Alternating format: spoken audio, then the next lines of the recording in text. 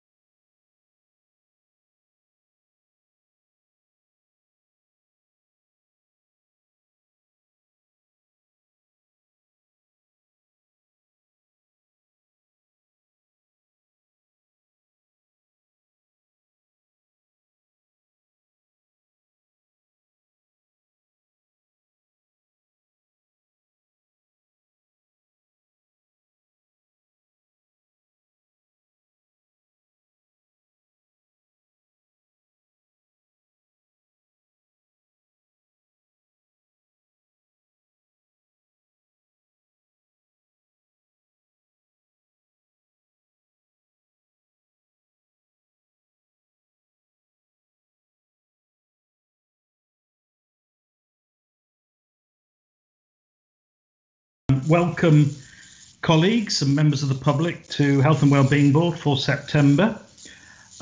Just a point of context in terms of the meeting today. We are streaming on Teams.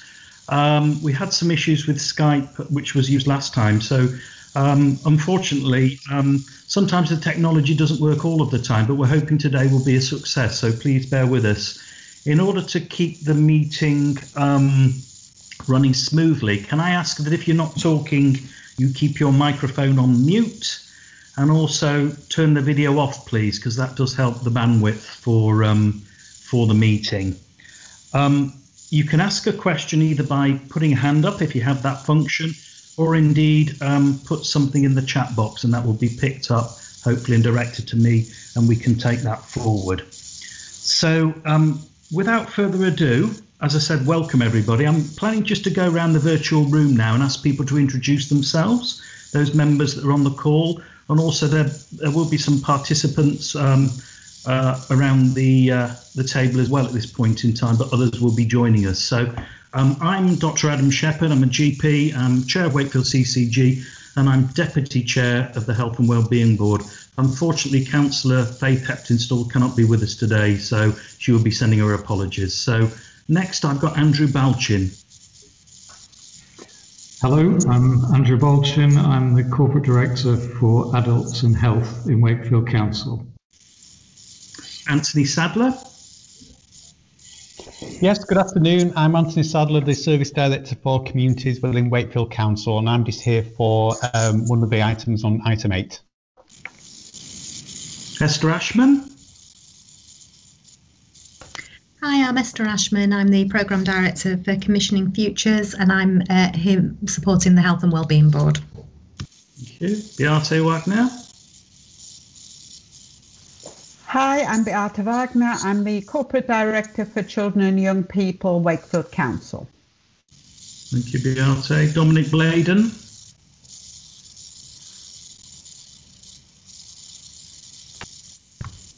Hello, I'm Dominic Bladen. I'm the Associate Director for Primary Care and Integration in the Clinical Commissioning Group. Thank you, Dominic. Susanna Cookson. Hello everybody, I'm Susanna Cookson. I'm the Chief Nurse at Wakefield CCG and I'm here representing clinical directors. Thank you. Matt England. Hi, I'm Matt England, Associate Director of Planning and Partnerships for Mid Yorkshire Hospitals Trust, and I'm deputising for Martin Barclay, Chief Exec today. Thank you, Matt. Charlotte Freeman. Hello, I'm here actually as a researcher who's doing a piece of research for Sheffield Hallam University and Leeds Beckett University. We're just observing the use of research across Wakefield Council, so I'm kind of here just as an observer, really. Welcome, Charlotte. Thank Gemma you. Gamble. Good afternoon, Gemma Gamble, Strategy and Partnership Manager for Wakefield CCG, and I'll be assisting with the board this afternoon.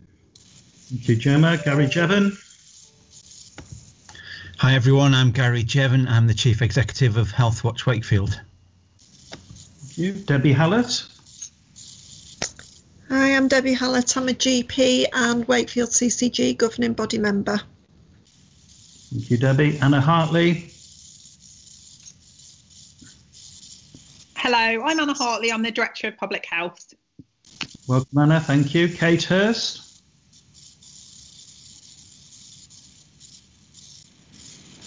I think Kate is directing our streaming, actually, so I'll introduce her. She may have her video and microphone off.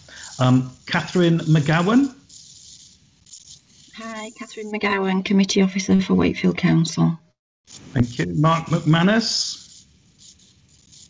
Yes, good afternoon everyone. Mark McManus, Chief Superintendent, District Commander, Wakefield Police. Thank you, Mark. Sean Rayner. Yeah, good afternoon. Sean Rayner, I'm Director of Provider Development at South West Yorkshire Partnerships Trust, and for item 8, I'll be presenting in capacity as Chair of the Wakefield Mental Health Alliance.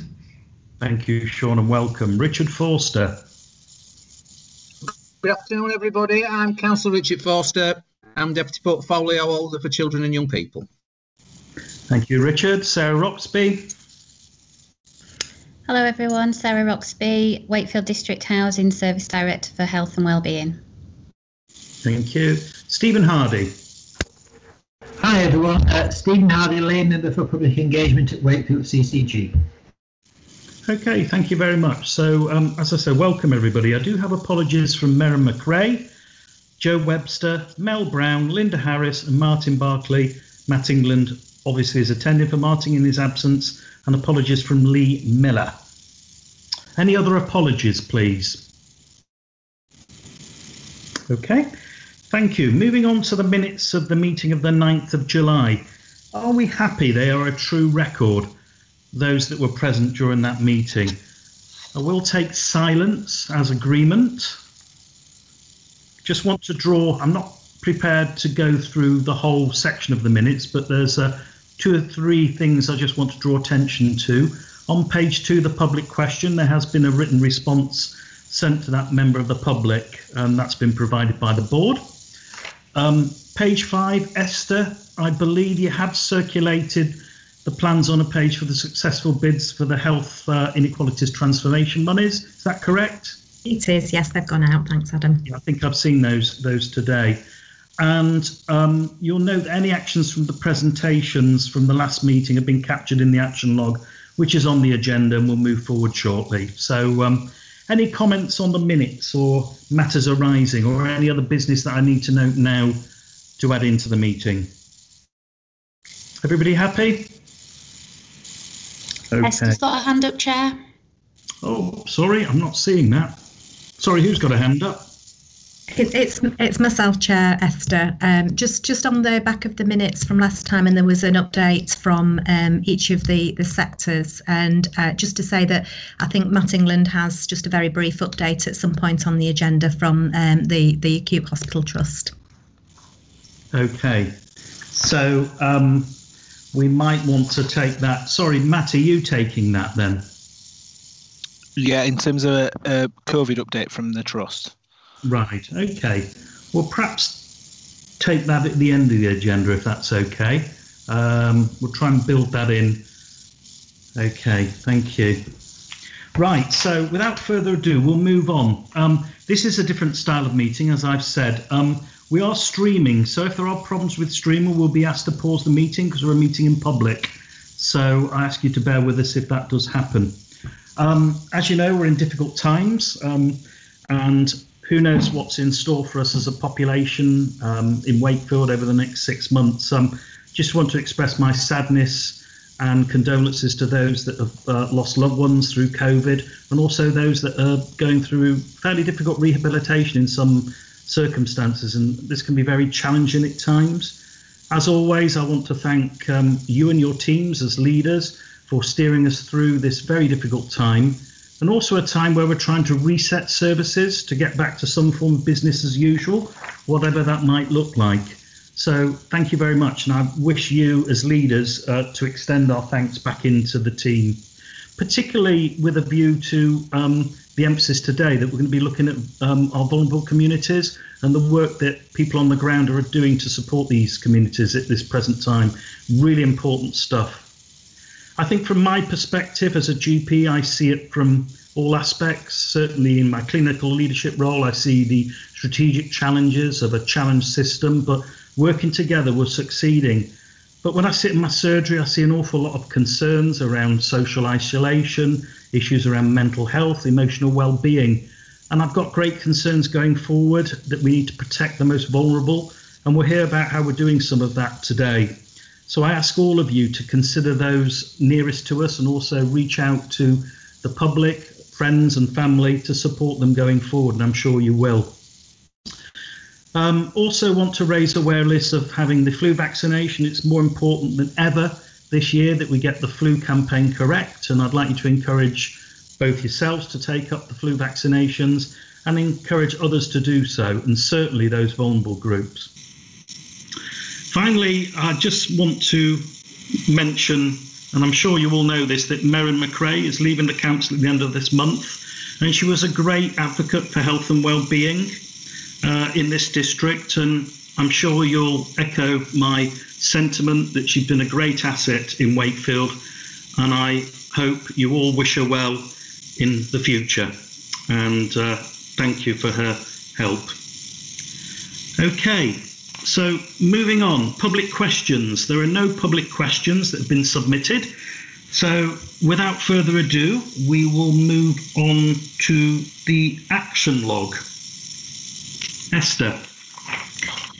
Thank you, Chair. So we didn't include the action log in the last meeting because I think it was a bit of an unusual meeting that we had last time and was at quite short notice, but we want to start to get back into the rhythm of having a log which not only describes the things that we want to take forward as a board, but also some of the successes, and will help inform some of our annual reports and strategies going forward. Basically, because of time, I don't want to go through every single action, but you will have seen that we took on board the comments from earlier this year in regards to the style of the log, and we have also closed down quite a number of the actions that have happened over the last few months.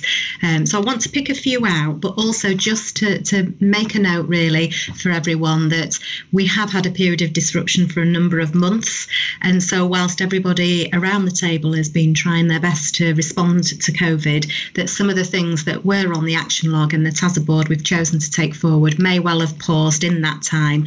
So just to note that doesn't mean to say these things won't be picked up, but there might be just a slight delay in how they're done as people are undertaking other duties. So there are a couple of things outstanding which I know are being worked on. So last November we had a discussion around data on referrals and those who have been admitted to hospital for self-harm, and making sure that those links to specialist support are being undertaken. And I know Matt's working closely with the public health team on that. And if at the end, Matt, if there's anything you want to add in, please do feel free to. But I think that's just one of those things that's in progress at the moment. There is also, in terms of I think it's number 42, where the board were to consider the opportunity to link the skills of adults who are socially isolated with young people who may need additional support. Again, this is one that's perhaps paused slightly because of COVID, but certainly the approach has been agreed, and that would be through the National Citizenship Service. So the plan is in place as to how to do that, and I'm sure an update will come back to the board at a future date. Similarly, the Risk and Resilience Programme and linking that into primary care home networks. I understand Emily Castle from Young Lives Consortium is working something up to present to the primary care networks. So again, that is underway, although slightly delayed at the moment. The Healthy Schools Programme, that was agreed that it would either be considered at a future board meeting or under one of the subgroups, but that's not expected to be completed until later this year. And then there were a number of actions from January which were tied up around the presentation that Tom Stannard gave, which then rolled into July. And July, we had a number of actions, all of which have been completed, I'm really pleased to say. So one of which the Chair has already mentioned, which is in terms of plans on a page for successful transformation funding bids related to Wakefield. That has been shared with everybody now. The connectivity between primary care and shielding and social prescribing and the work on carers. I understand that carers Wakefield have now presented their work to the Primary Care Network's Clinical Directors meeting so that they could try and identify opportunities for that connectivity and to build that into the ICP work streams. And then there was quite a meaty discussion that was had with Linda Harris and Tom Stannard, which was really helpful. And earlier this week, a presentation was given to the Integrated Care Partnership as discussed. And I know that there is some significant work happening in this programme, not least a joint post to facilitate the next stage of the work.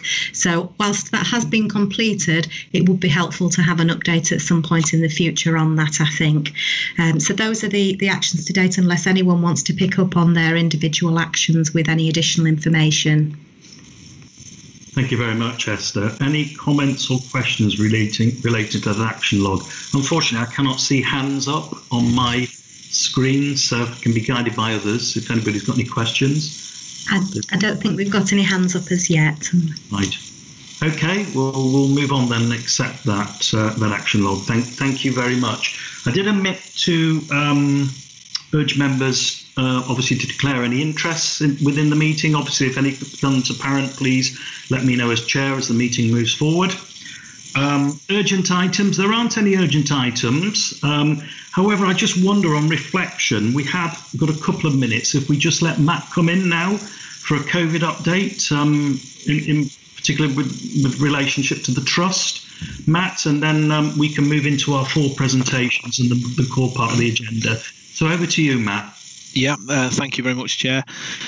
So we have recently been undertaking our plans around increasing activity back up to pre-COVID levels, and we've got plans in place to be compliant with the NHS England NHS Improvement expectations of activity being back up to 90%.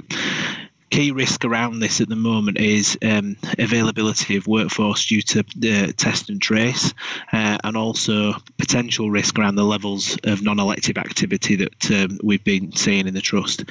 The emergency department activity is pretty much back up to the sort of pre-COVID levels, and obviously that's a concern given the sort of high numbers of patients that are coming in with conditions that might not require an A&E department. And that does create some potential risk around crowding within the A&E department and around social distancing. So we have released a video that's on social media, and so it's on YouTube, and I think you can access it through our website as well, which is to try and support the public in terms of decision making about coming to A&E, and to obviously to just come to A&E when it's for emergency reasons. We are starting to see some increases in COVID admissions in line with elsewhere within the country as well. But yeah, I would urge people to kind of have a look at that video, and that'll give some indications on how to use A&E. And that was it from me. Thank you, Chair. Thank you very much, Matt. Any questions or comments for Matt? I think just to echo Matt's points there, certainly from a primary care general practice perspective, the whole system is busy. There are concerns that we are going to deal with a difficult winter, hence the need for people to get immunised against flu. We are facing a COVID spike, and we're trying to reset the system and maintain a healthy population considering other illnesses apart from COVID. The system is doing a really good job, and I feel that as leaders, there's a real grip in the system, and we will keep you informed. We would ask people to consider how best to access services in the light of the pressures, but please be assured that certainly from a general practice perspective, we're open as normal. People may be dealt with in a different way, but they will be dealt with, so please don't stay away, certainly if there are urgent needs. And I think that's really all I wanted to say on that one. Okay, Sean, did you want to come in? I can see your hand up. Yeah, thanks, Chair. It may be that I'm not as close to the detail, and therefore this is a question through ignorance, but just on what Matt was saying there about ED attendances, is there something more proactive we need to be doing about the publicity around that, and the social media options of alternative options that are available to the public? I'm thinking from a mental health context, for example, Matt. Do we need to be doing more proactively on that, I guess is my question. Yeah, just before Matt comes back in, I think Sean and most others will be aware of the 111 first sort of situation where we're using 111 for clinical assessments and directing patients and public to the right place. It's appropriate for them. It's not about putting barriers up. It's just actually getting to the right place first time. So watch this space, certainly around 111. But I share concerns about the use of A&E, and we need to make sure that is appropriate. So Matt, I don't know if you want to come back in on that one. Yeah, I mean, I was going to echo your point, Adam, about the 111 first.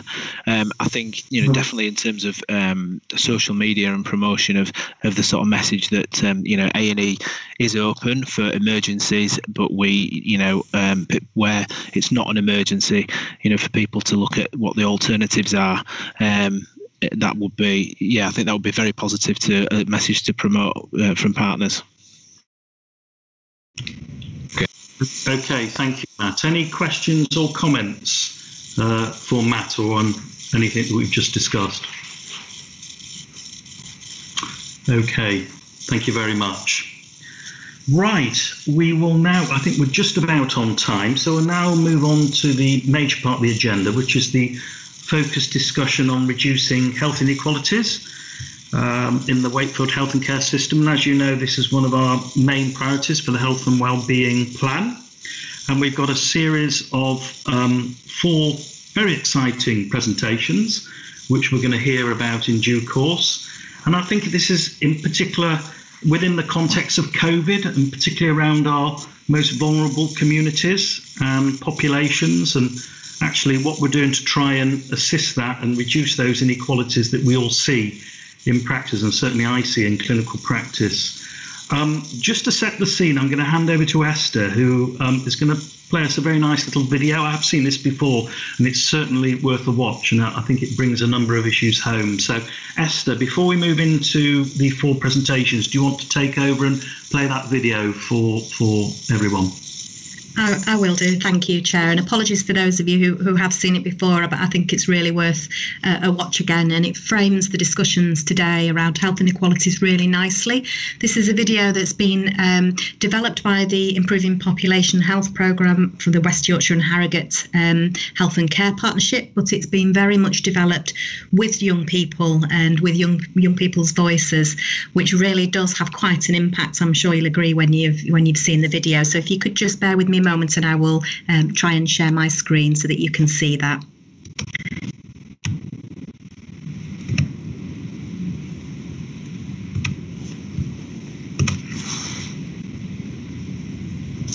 Oh, just bear with me a moment.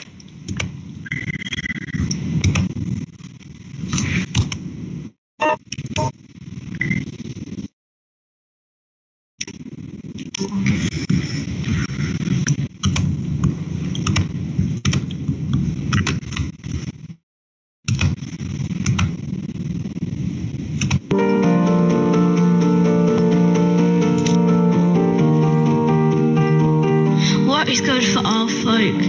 What kind of place do we want? Someone to love, where the air does no harm. Good food to eat, all houses are warm. A good place to live, a safe place to play. Proud neighbourhoods with no sense of decay. No hurting, no shouting, everyone's kind. Jobs with good pay, they're easy to find. The way that you look, the colour of your skin. The way that you speak, don't change a thing. We have different languages, colours and stories. We have equal chances, communities of hope and glory. We take care of each other and the place where we live. We look after our health and that of our kids.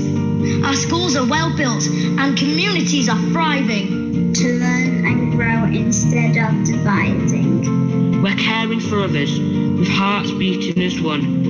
We're all together in a place we belong. Nobody's lonely, we are all healthy and have fun. We're living and working together as one. What is good for all folk? What kind of place do we want? A fairer society, bright futures for everyone.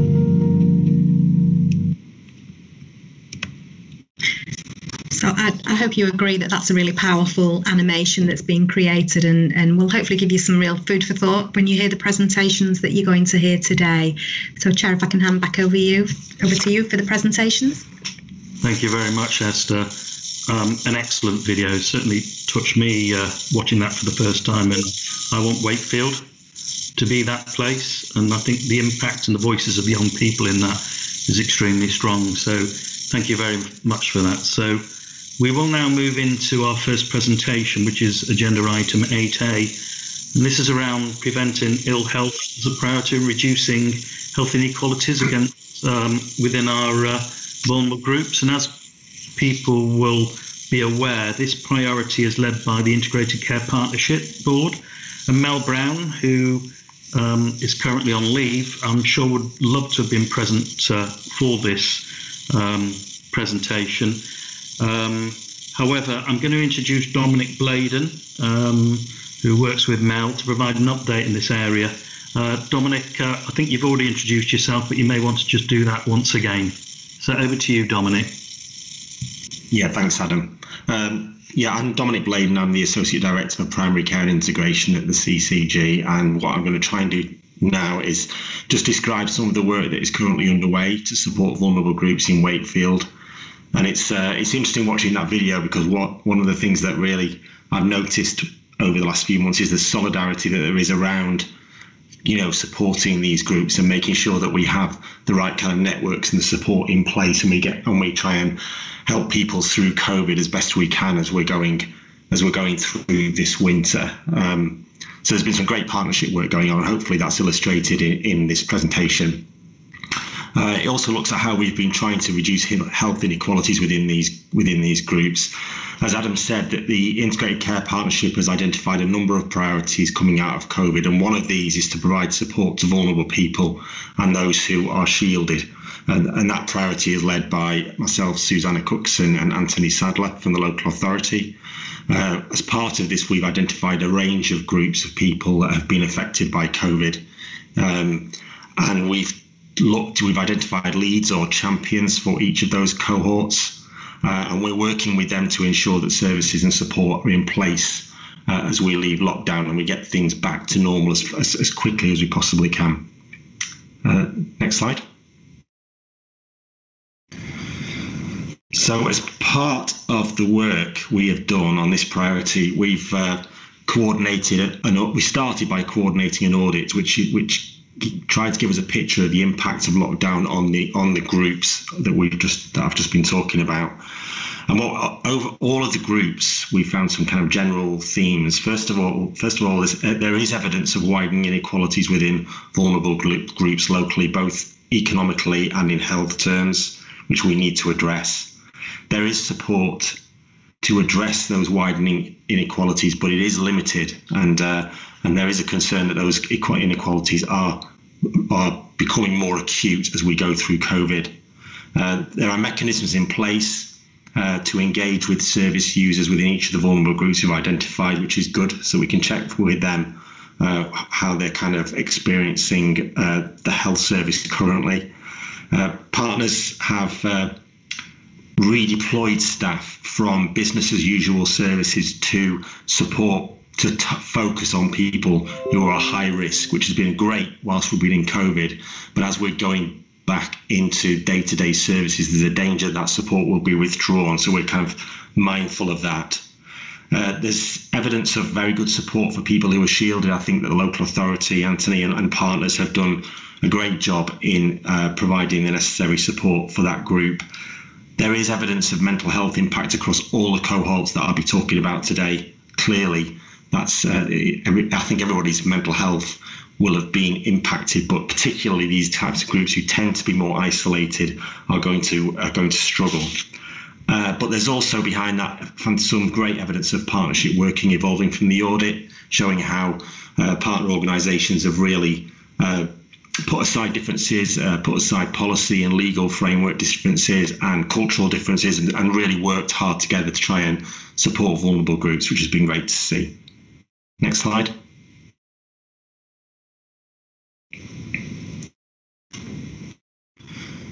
So just identifying some more key themes really. And what we've tried to do now is what are we going to try and address for each of the vulnerable groups that we have identified. First of all, key area is trying to support, address the emerging mental health needs for all the vulnerable groups that we're working with. We think there's a potential kind of avalanche of mental health support that we're going to have to provide, and there's going to be a resource implications around that. The re-establishment of day-to-day services, so making sure that we target those services that are specifically for people who are vulnerable and get those in place as soon as possible.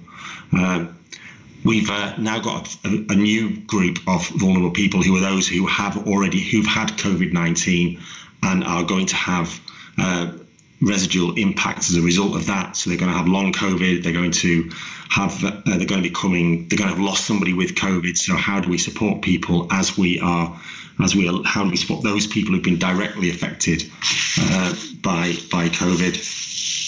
Supporting people who are shielded. So there's been a lot of, Anthony may want to chip in at some point with this, but there's a lot of people who have been receiving a lot of support, and then we're now withdrawing services from them, and we're withdrawing support at a time when they still are probably very vulnerable. So we're mindful of making sure that we try and maintain as much support for them as we possibly can.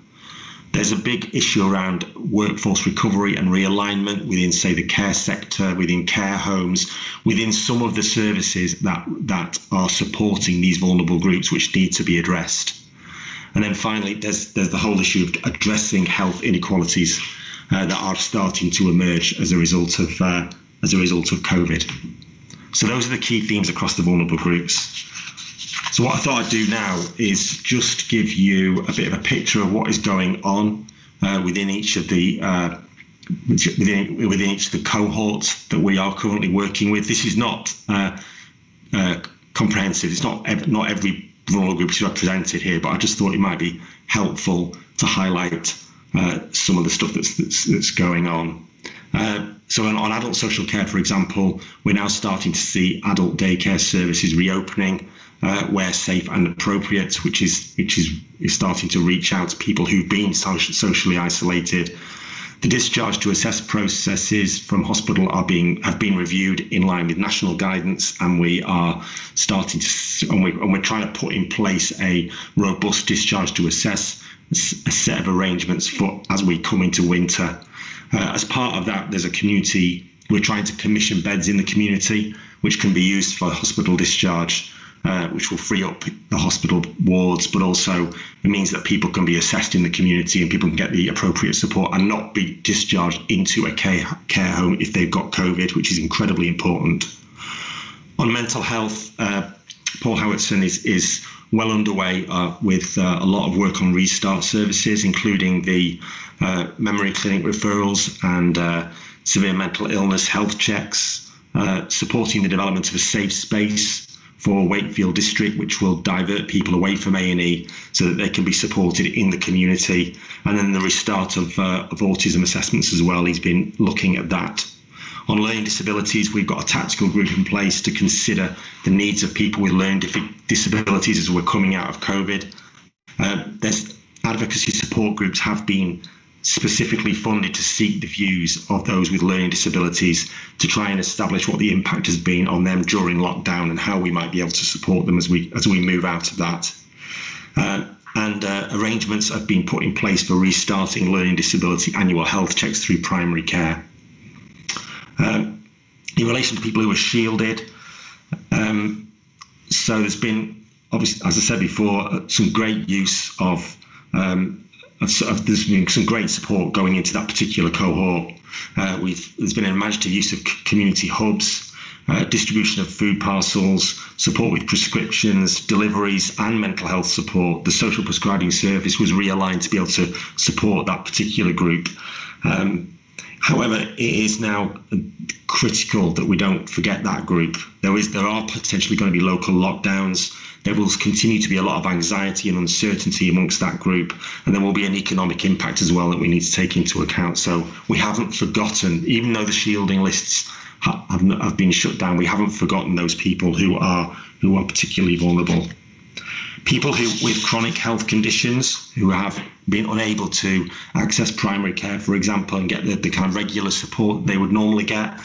So general practice has restarted the reviews for people on chronic disease registers, and they're well ahead of that, actually. There's a high proportion of people who have been reviewed within the last year, which we've recently been doing some work around. We've got general practice, as Adam said, starting to open up, doing face-to-face work with people who have chronic diseases. There's also targeted support for people in care homes being put in place as part of a multidisciplinary team. And the social prescribing service is now starting to work with people with long-term conditions and working with them to get them back into the community and to get them engaged back into community-type activities. On maternity, the local maternity system is coordinating work across the region on reaching out to BAME communities, and the local maternity services are starting to offer more face-to-face support. On housing needs and homelessness, the main focus on homelessness has been, over the last 3 months, has been to try and find alternative accommodation for people who were housing, hotels, which are now starting to open up. The local authority has recently been successful in obtaining a £350,000 grant to support homeless people alongside health partners, which has been great.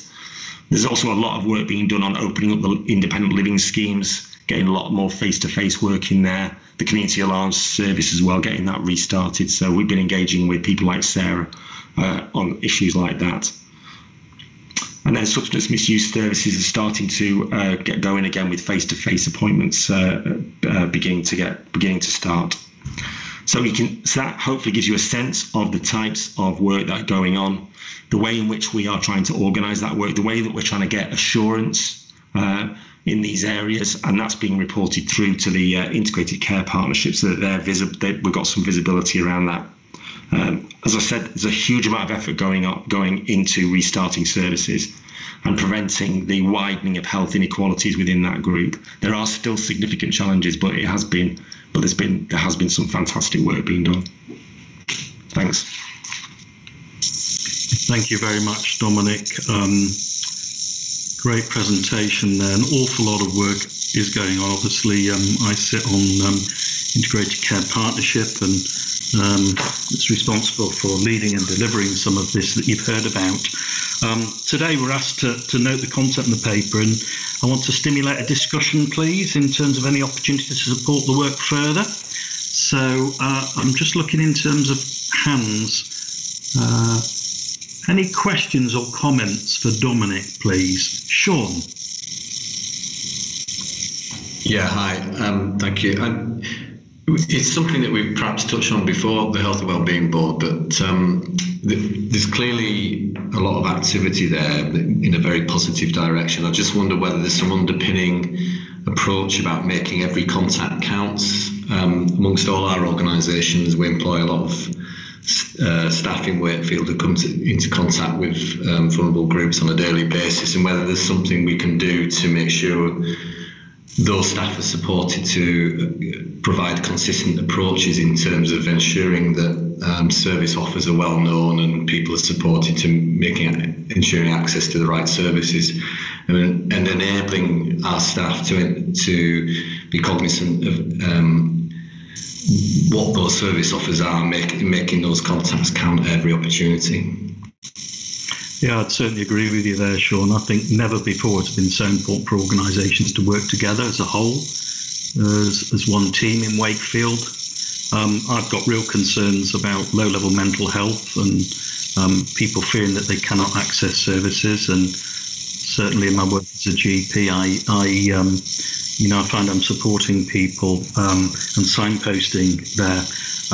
My other concern, obviously, is around technology and the fact that technology appears to be everywhere at the moment, even to checking into venues and, talking to people through video consultations and telephones. And there are those that cannot use these media. And I just worry about, are we doing enough to support those individuals in various parts of the system? Andrew. Thank you, Chair. Apologies if any colleagues were before me in the list of hands up. It was really just to say that thank you to Dominic for the summary there of all the activity that's gone on. And just to add that I think in addition to a lot of that support that's been provided from a number of the agencies around the table today, that local communities and voluntary and community sector organisations have played a huge part over recent months, and we've seen, I think, some really strong responses from community groups emerging. And one of the things that I hope we can continue to support and capture is that enthusiasm and that local passion and that local inventiveness. And that capturing that for the future is going to be an important challenge for our whole system. And some of that might need to be thought about in terms of future funding that we provide to voluntary and community sector organisations. Because a lot of the activity doesn't need a lot of funding, but it needs to be sustained. So I think my final point would be for us as a partnership to think about how voluntary and community sector organisations are enabled to join the future debate about how we tackle health inequality. Thank you. Did you want to come back in on that, Dominic? I can come back at the end if you want. Okay, no, that's absolutely fine. Susanna. Hello. Yes, just to say, I think that both of those points from Andrew or Sean are really valid, and particularly around making every contact count. And what we're really keen to do within this programme is really use the digital, as you've already said, but also the workforce as an enabler to make sure that we get that connectivity from all organisations in, and making sure we've got the workforce training right to help support every contact matters and every contact counts approach. So we are very much connected with Linda's PMO work as well.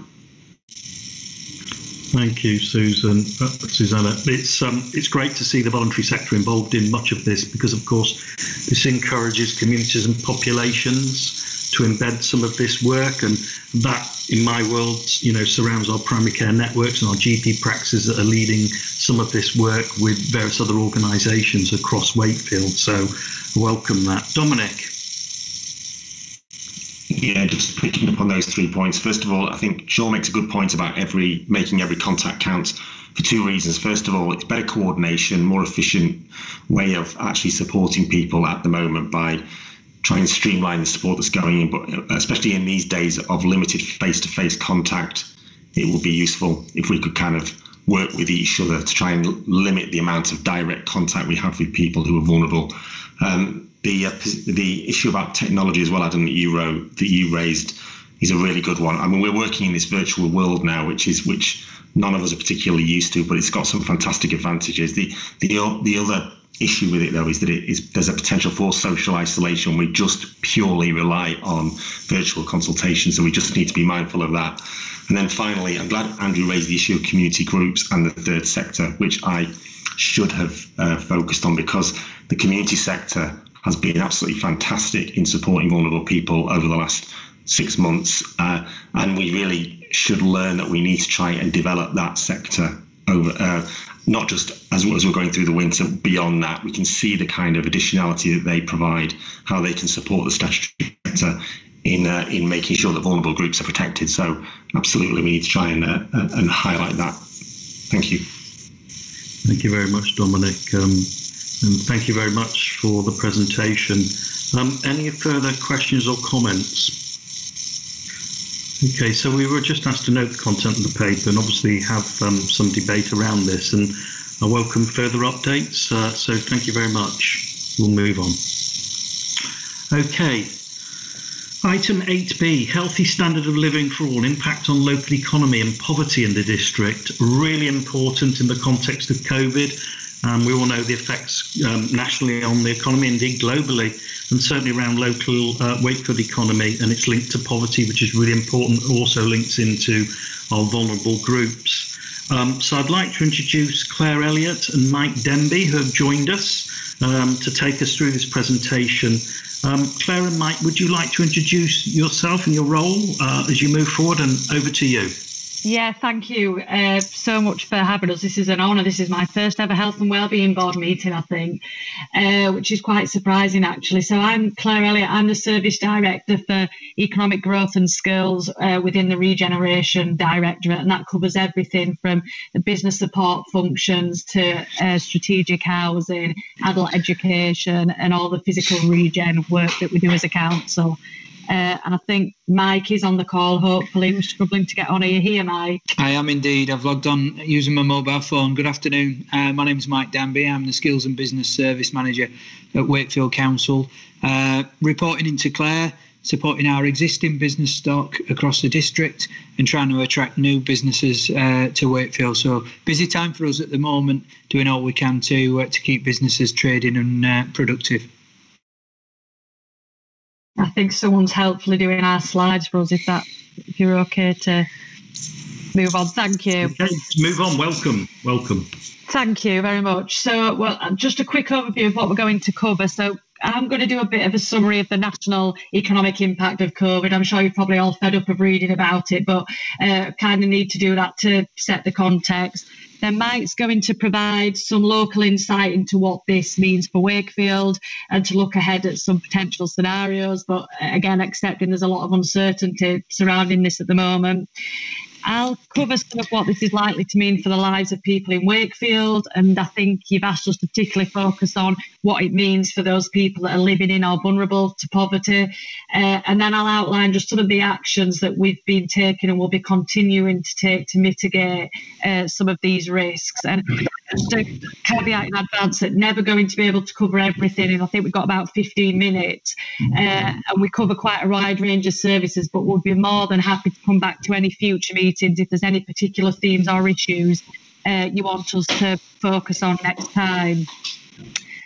So in terms of the national impact, again, I'll run through this quickly because I'm sure that everyone's glued to BBC News website daily on all of this. But you'll be well aware, 23rd of March onwards, unprecedented restrictions. And interestingly, these restrictions were already starting to affect UK trade and export activity by the end of March. So it had a really, really quick impact. So all overwhelmed by the amount of commentary and predictions on what this might mean for the economy. And a lot of the latest forecasts seem to talk about a fall in GDP of around 10% this year and unemployment rising to the same level. So 10% of people of working age being employed. And a lot of predictions saying that unemployment rate will stay as it is at around 10% for several years. By August, so in March, the graph shows how quickly business activity fell from March onwards. By August, it was looking a lot more promising. So the ONS reported, based on all industries and out of the businesses they'd surveyed, that 96% were currently trading, which is really quite high. But we know that although 96% might be trading, a significant amount of businesses have taken a really serious hit to their income stream. So 47% of businesses have reported a decrease in turnover compared to what they'd expect at this time of year, but 13% reported an increase. And it's important to remember we've got some people that are really benefiting from this pandemic, not necessarily relishing in the fact, but some businesses have been ideally placed to capitalise on the opportunities it's brought. And the ONS latest data in September showed 36% of the workforce were working remotely nationally. And I just flagged that because it's worth being aware of the impact and the knock-on effect that's then having on hospitality and retail businesses, because we're not seeing that footfall in our city and town centres. In terms of worst affected industries, again, you're probably well aware, hospitality, accommodation, and food service industries. 23% of businesses in accommodation and food talking about being at real risk of insolvency. And again, the other really affected industry is arts, entertainment and recreation. So 40% of people within that sector have reported that their operating costs have exceeded the turnover, which is clearly unsustainable. And then I just wanted to also flag the finance squeeze that is being placed on businesses that haven't stopped trading, so that they're still managing to trade, but according to ONS, around half of them have got invoices owed to them. So even if they're managing to still operate, there's clearly the impact on the supply chain, and that's because of reduced trading, high levels of bad debt, and a squeeze on banks lending. So although there's been a number of bailout schemes announced by the banks, really useful in the short term, but clearly it just means that it's leaving SMEs with more debt, which could impact on their future resilience. So that's kind of national pitch. I think Mike's going to do a bit now on what this has meant for us locally. Thanks, Claire. There's a number of similarities on a local level. We're around 95% of businesses now trading, so in line with the 96% on a national basis. Most restrictions, as we know, are now lifted, but whilst they're all lifted, it's quite a mixed bag. Locally, with some of the best businesses still only 80% of where they were this time last year.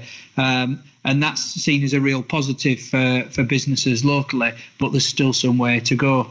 Obviously, there's more worry this week with recent announcements affecting the bottom line of a number of businesses. Lots of talk this week with businesses we've been dealing with, even just down to bars and restaurants now having to provide table service. These are all the things that we're working through to try and provide solutions for businesses. And obviously we still can't forget the events industry and nightclubs and certain late night opening bars that are still yet to open and haven't done since March. There are some positives out there. The Eat Out to Help Out scheme did provide people with confidence to shop and to eat out again in the city centres. And we've had hundreds of venues which registered and did benefit from that scheme. The furlough scheme, 1 in 3 people were furloughed in Wakefield. That's 48,000 people that had been registered on the furlough scheme.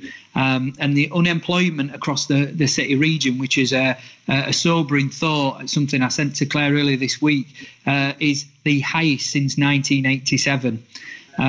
There's been some new announcements today on the furlough scheme by the Chancellor, and that's been welcomed by businesses and by us as a local authority, which will now allow businesses a little bit more breathing space to bring their staff to full-time employment. What that basically means is, again, similar to what I said earlier, is 80% of businesses, the best ones, are only trading to 80% of what they did this time last year. So that will provide them a little bit of breathing space to bring their staff back full time. Many businesses are facing significant debt. Again, there's been some announcements today by the Chancellor, which means that the government again will be giving more breathing space to businesses that have taken out certain loan products as a result of the pandemic. Government grants have provided businesses that breathing space, and I was at a board meeting yesterday for a business yesterday, a charity in Wakefield, and they're showing a profit for the first quarter. But I think what we're going to see is the impact really hitting in the coming quarters and the back end of the year. So at the minute they're showing a profit, but there's going to be a significant deficit projected by the end of March. Uncertainty remains locally. The new restrictions announced this week, and still the uncertainty around the events industry remains, along with the rise in internet shopping, again, is providing a new outlet for those who previously wouldn't have shopped online. We've got one example here of Burberry, where businesses are being innovative during the pandemic. Burberry changed their services so they could offer PPE during the pandemic. And that's just one example of a large business that's been really innovative. And that's something that we need to try and stimulate across businesses in the Wakefield district. But that innovation doesn't need to be large scale. Some of the smaller businesses have really been resilient during this time and produced some great working practices. Looking ahead, you can see from this graphic, this is some work commissioned by Experian. Looks at 3 different scenarios based on a V-shaped economic recovery, which is a quick reduction due to the lockdown, and then you would then see a quick recovery. We've got a delayed V, which is a gradual recovery as restrictions ease, and a speedy recovery that will then gain more momentum. And then we've got the W-shaped recovery, which this basically reflects a second lockdown, presenting that loss in confidence, which then will increase over time. I think when you look at where we are currently, and this has been released since July, I would probably say we're somewhere at the moment in the local economy between a delay V scenario and a W-shaped scenario recovery. And just to give you a flavour, when you look at unemployment rates, this time last year was around 4%, and we expect it to be around 9% by the end of this year. And that looks around 10,000 residents which will be unemployed based on projections by the end of this year. Move on to the next slide. During this time, and since the end of March, we've undertaken a lot of work with businesses. Over 1,800 businesses have been supported since the end of March. That's detailed business support that we've been offering businesses, such as when we're speaking with businesses, if they need access to finance, we'll then work with businesses to access the right finance products for them. Interestingly, 1 in 4 businesses currently are dealing with inquiries through the Wakefield First website, and 1 in 4 businesses visited us only last month. Since the end of March as well, we've facilitated the business grant scheme, where we've provided over £70 million worth of grants to over 6,400 businesses, and a lot of work has been undertaken to support those businesses. The one good thing is we've been able to build great relationships with businesses locally, and that will allow us to support businesses in the future, especially should we have any local lockdowns in the future. We've had to change the way we engage with businesses, and we've introduced a number of different webinars and remote learning sessions. This month alone, webinars continue, and we've got 22 webinars that are available to Wakefield businesses that are delivered this month alone, all on subjects that businesses tell us they need additional support with, so things such as generating customers, attracting more customers via social media, and how they can now network in a virtual environment. And finally, and last not least, what we need to do is identify the businesses that are deemed at risk. You'll have heard from the announcement, some of our key Wakefield employers, such as Haribo, has announced a significant amount of redundancies in recent weeks. And what we're doing is working with businesses that we identify through our business diagnostics to ensure that we can support the businesses and their employees that are deemed at risks. Because when we're speaking with other businesses, we're identifying those growing businesses and the vacancies that they've got, the job vacancies, so we can link those at risk to future job vacancies across the district. And that's Claire, if you want to move on to the next slide. Thank you. So rightly, we need to kind of focus on what all of that actually means for people's lives. And I am conscious that Tom recently attended, Tom Stannard, and ran through what we're doing on skills and employment and how that links to your work programme. So I'm only going to touch on it briefly, but it's really quite difficult to talk about what all of that economic impact means for people in poverty without touching on incomes and livelihoods, which is why skills and employment matters. So I think you'll be well aware the JSNA in 2019 showed that 16% of our population, around 54,000 people, live in neighbourhoods that are amongst the 10% most deprived in England. So just a reminder of the challenges we're facing, and then that's been further compounded by the fact we've now got an additional 6,500 residents who are needing to claim some kind of benefit compared to back in March. So we've had a 94% increase in residents who are needing to rely on benefits to be able to have appropriate sustainable household income, and this is before the job retention scheme has completely come to a close. So encouraging news this afternoon for those who haven't seen it in terms of something that's been put in place to partially fill the gap that the furlough scheme will end, but we still expect those numbers to continue to rise and probably to rise quite exponentially. And we know that our deprivation profile is shaped to a large extent by low skill levels across the district, and along with several other wide determinants of health, which I know this board takes a keen interest in. So these low skill levels are inevitably going to make it harder for those who are out of work to find alternative employment, and for those that are in low paid work to progress to higher paid, more meaningful employment, when both the unemployed people and the people in work are operating within a labour market where there's likely to be a significant oversupply.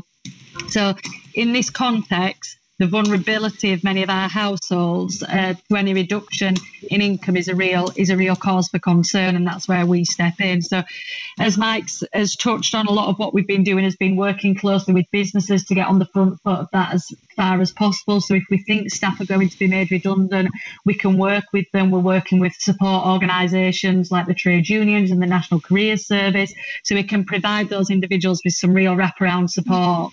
And that will include kind of giving them presentation on how to access benefits, making sure they have access to funds for retraining, trying to help them upskill so they can take some of the jobs within their own companies to minimise the job loss overall, giving support for people around employability, so people who might not have done interview work, CV work for years and years and years, and also working where we can to give those people exclusive interview opportunities within the district. So access to those workforces is really key. You might already be aware of some European programmes we run within communities. So community-led local development is one that Mike runs. And that's all about, within our most deprived wards, making sure that we're supporting community organisations to be able to provide the support that our most vulnerable residents need to enable them to support their economic inclusion. And I think I did want to touch on housing a bit, because it's not covered on the slides, and I'm conscious you might touch it on some of your other agendas, but just very quickly, because it sits within our service. We're also doing lots of work to make sure we continue to deliver and promote key energy and homeowner support schemes. So you'll be well aware, I think, of the Fuel Poverty Fund, the Warm Homes Fund, making sure people have warm, home, dry, healthy homes. And we also provide the Money Smart service, which gives people debt advice and money about maximising the household income. Do lots of work to improve standards for people in the private rented sector, be that heating improvements. We do lots of work with landlords, so we have an accredited landlord scheme to make sure landlords are providing their tenants with the support and quality of housing that they deserve, and that we also do lots of work, proactively enforcement work in priority neighbourhoods. So we've done that in College Grove and Primrose Hill, and we're just about to do that now in Abrick and Bellevue. And just to give you an idea of the scale of work that we then do in those communities, in Primrose Hill, where we've been really proactive recently, we've had to inspect 215 properties, and we've issued landlords with over 200 schedules of works and legal notices to make sure that they're bringing those houses up to the right standard. There's also a significant commitment from the council to increase the affordable housing supply across the district. So we've been releasing, for some time, we've been looking at how we can release council land to registered providers to enable new units to be delivered. And we've been doing everything we can as a council to influence what those new units look like. So that's through the planning process and through the tendering of our own estate. And I know Nicola Esmond's taken on a piece of work specifically leading on that specialist and disabled housing needs and how we can support that as a service. And we're also taking forward a couple of flagship schemes in partnership with WDH, one down at Chantry House that people hopefully know in the centre of Wakefield, and one in Castleford. Interestingly, for the one at Chantry House, I looking and spoke to WDH about key worker accommodation, which I'm sure some of you will be interested in, and how we make sure we provide shared ownership properties to support our key workers across the health service to access affordable units in our district.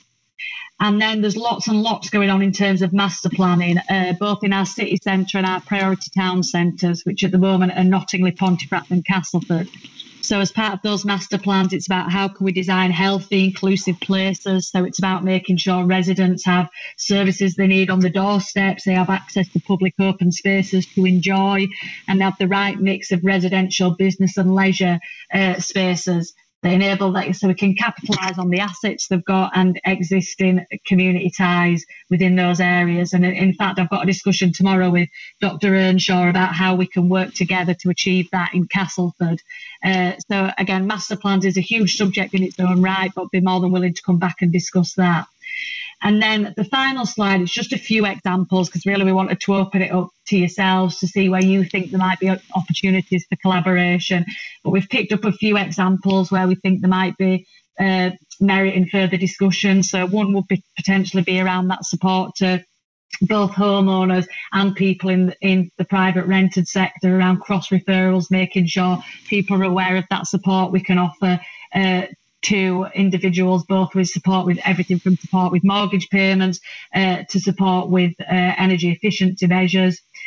We also thought there could be something around innovation. People, you might be well aware that Wakefield's kind of quite low when it comes to research and innovation, largely because of us not having a university. But I'm sure there's, pockets of fantastic practice within the health sector, and we could, help kind of translate that into economic opportunities for those innovators.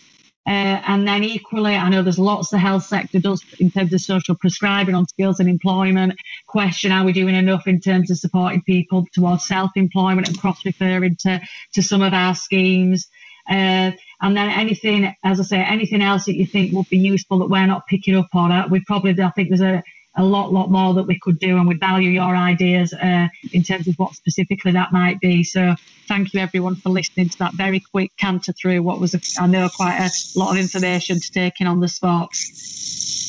Thank you, Claire and Mike. Excellent presentation there. Lots of information, some worrying statistics. I'm sure that's going to stimulate some debate. So I will open it up. Anna.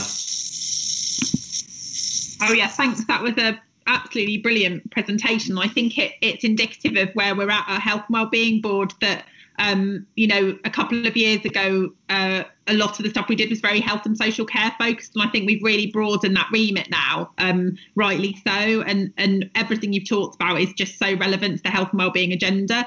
In terms of research and innovation, that's despite the pressures of COVID, we're really trying to do more on that, and I'm going to bring a paper to the Health and Wellbeing Board, the next Health and Wellbeing Board, about some of the things, particularly working with Mid-Yorkshire, who've appointed someone to do a research chair post, and also Shane Mullen in my team has taken on a bit of a research role. So just a bit of an early flag with this board that one of the things we wanted to do for ages and ages is something like the Born in Bradford work programme, where every single child in Wakefield and every single family would be signed up to kind of take part in this fantastic research programme, which pulls together multi-agency data with consent to kind of really get a deep understanding, not just of health and social care, but of kind of broader impacts. And we're sort of, it's early days, and we need to get the right governance, and we need an early spoiler alert that this is something that we're starting to progress, and I think this board would be very supportive of that, and this board would be the place where that would kind of own that piece of work. So I will be kind of liaising with people outside of the board, but just to say that that's one thing that's on the cards, and hopefully one of many. And I think it is well recognised that Wakefield has been a bit. I'm going to turn my camera off actually, because I think Wakefield has been a bit behind the curve on that, and we are trying really hard to sort that out. Thank you very much, Anna, and I welcome your comments about, this is a new era for Wakefield. We're talking about the broader, wider determinants of health, the economy, healthy population. And sometimes I think we should be called the Wellbeing and Health Board, because well-being leads to health. So we've had that discussion before, Anna, and a great paper there, but some worrying statistics. Esther. Thanks, Chair. It was a really good presentation, and I was really struck by some of the facts, particularly the 1 in 3 people are furloughed, which I was quite astounded by it being so high. And I was just wondering, if people are on furlough from businesses, they're obviously that little bit more out of touch, but actually that little bit more vulnerable in terms of their health and well-being. And I'm just wondering if there's anything the board could do to support you and businesses in making sure that those people on furlough know where to go for help, or that support businesses in providing some of that advice and support and signposting. I'm just wondering if there's something more we can do to help with that. Can I come in on that, Claire? Yeah, go on. Yeah, that would be welcomed. At the moment, we've been working with a lot of external parties and consultants who, during this time, have been offering the time free of charge to support businesses so that they can consider their staff that are furloughed. And we've been offering webinars and different tips and tricks of what businesses can do to support the staff. But again, we would welcome anybody who could support us and deliver some information sessions. We'll arrange it and give you access to those businesses and get the bums on the seats. So we'd happily funnel that information and share that to our businesses. That would be welcome. I'm sure that's something we could work together on as a board. I can take that away. Thank you, Mike. Councillor Forster.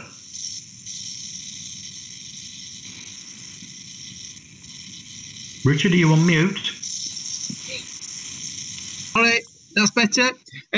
Thank you, Chair. Just to pass a comment on your excellent presentation, but I just need, I've got to have it recorded at the board, the team that has backed up Mike and Claire, the comments that I've had back have been first class. The businesses could not have praised that team anymore.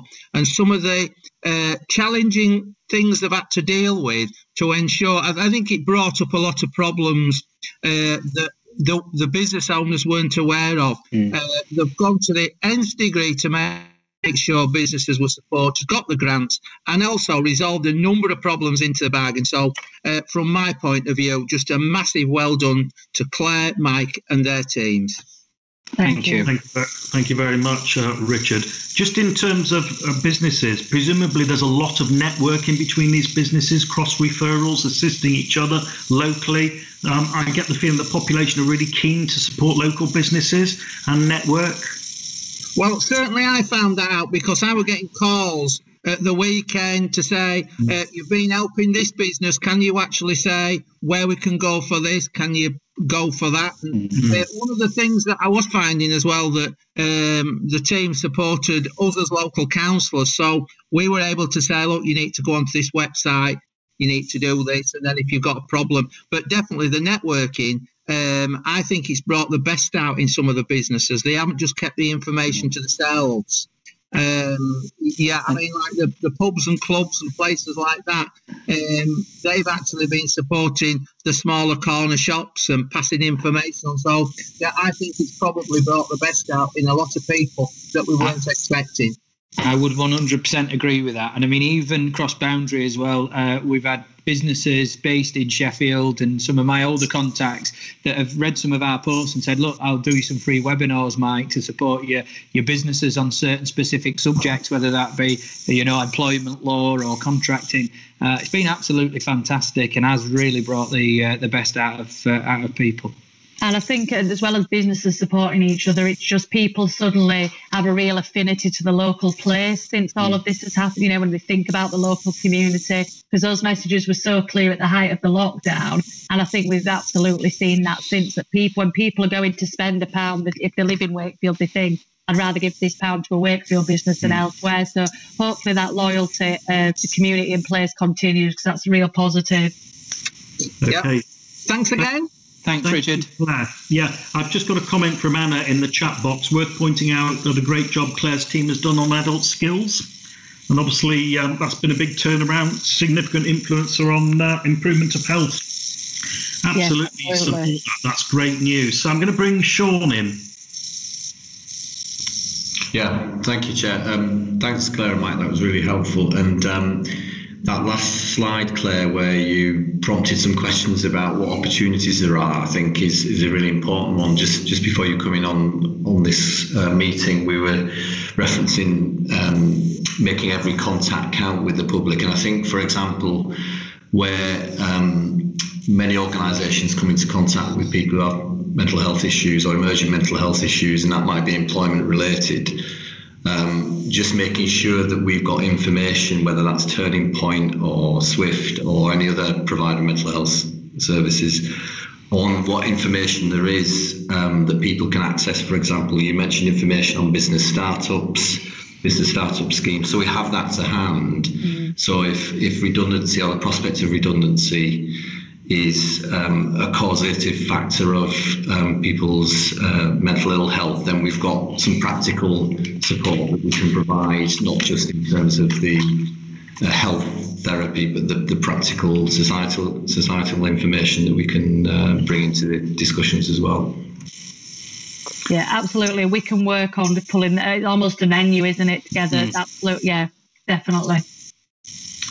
Okay, thanks for that comment, Sean. And just want to thank Claire and Mike once again. Really detailed, really interesting presentation, very important, particularly around well-being of our population in Wakefield, and continue the good work. And obviously, if we can help further, we'd like to see you back. Oh, we'd love to be back, yeah. Well, we never get such fantastic feedback as this. It made my day. Thank you, guys. Thank you. Really important. Thank you so much. Thank you. Bye. Take care. Bye. Thank you. So we'll move on to agenda item 8C, creating and sustaining healthier communities in the context of COVID. Another very important presentation here. Last year we did agree to establish a new healthier communities group to sit under our Health and Wellbeing Board. And I think there's been some pause of that during COVID. However, I think today you're going to hear some important aspects around physical activity and climate change. Again, really important in the wider determinants of health and well-being, close to my heart. And I look forward to hearing this presentation. So I'm going to introduce John Wilcox and Gerald McCormack to present. So, gentlemen, if you'd like to introduce yourselves, over to you.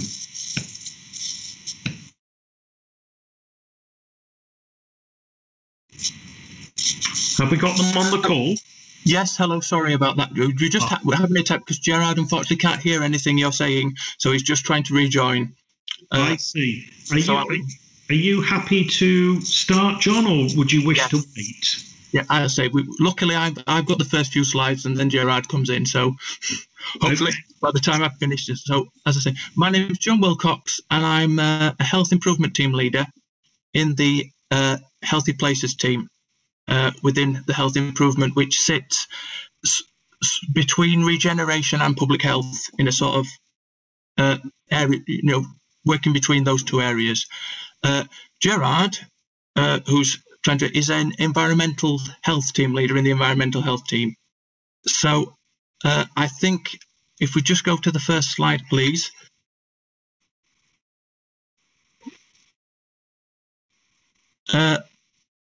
Basically, I think as a year ago, Amy Sharp, I believe, came and spoke to you about the work of the sustainable community. I think Liz Blenkinsop has been as well. And so this is just a brief update on that since that time, the group you mentioned has met and it's set and worked together with the partners to clarify its aims.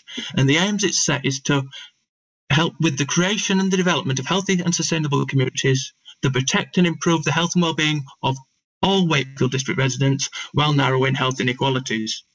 And the work's been split into 3 themes, and these themes are people, which are basically linking to ensuring people have the skills to create healthy communities. Practice, which is more about organisations and businesses to ensure that they have the policies and systems in place to create healthy communities. And then we have place, which is what the real focus of today's presentation is going to be, which is making sure that actually we have healthy places and places that actually support people to live a healthy lifestyle and be healthy. All these are based on the World Health Organization's Healthy Cities Phase 7 aims, and which in turn are based on the World Health Organization's Sustainable Development Goals. So it's all based on the from the World Health Organization. So if we just switch to the next slide, please.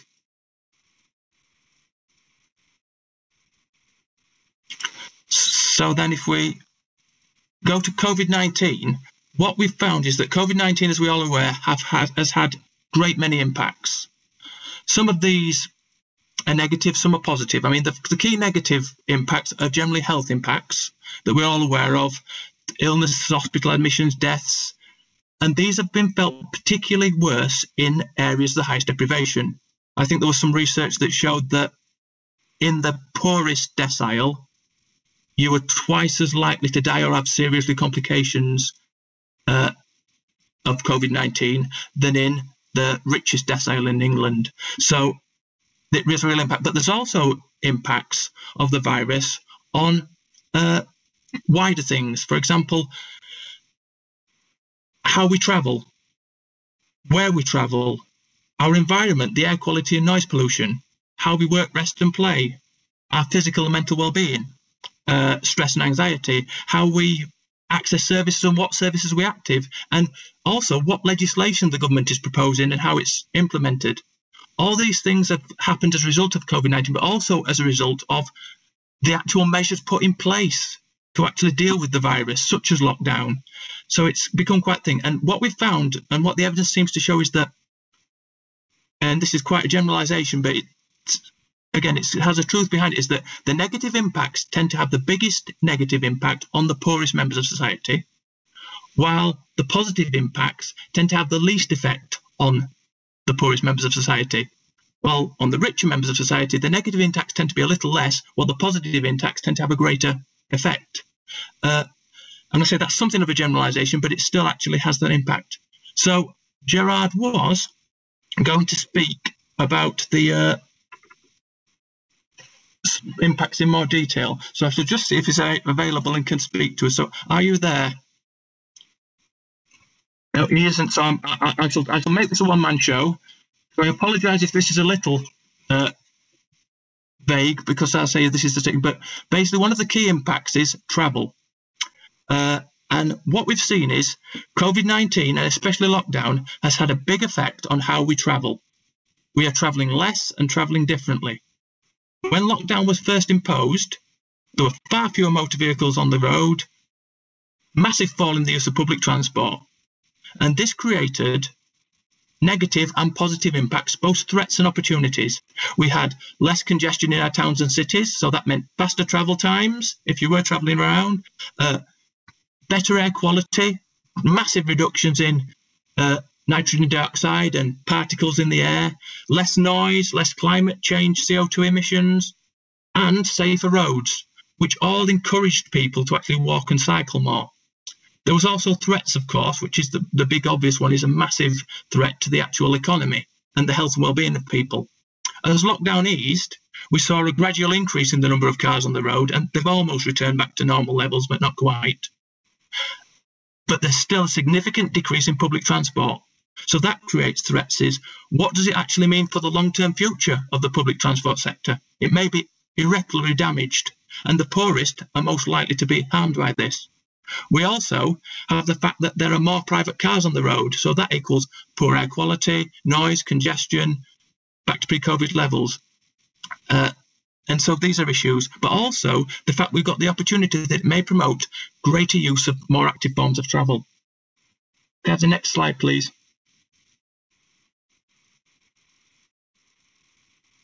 There's also wider environmental impact. So we've seen all the travel impacts, which we mentioned before, and travel is one of the biggest causes of environmental issues, such as air pollution, noise, climate change. But there's also other threats. For example, we've seen in our parks increased litter, increased antisocial behaviour, which impact on the environment. There's also evidence that shows that possibly we're now starting to look at more environmentally friendly ways of living, travelling, staying more local. And how can we actually use this as an opportunity to ensure these positive things actually remain and we make the most of them? And when COVID's gone, we actually still keep these opportunities to actually create a greener and more pleasant environment. Can I have the next slide, please?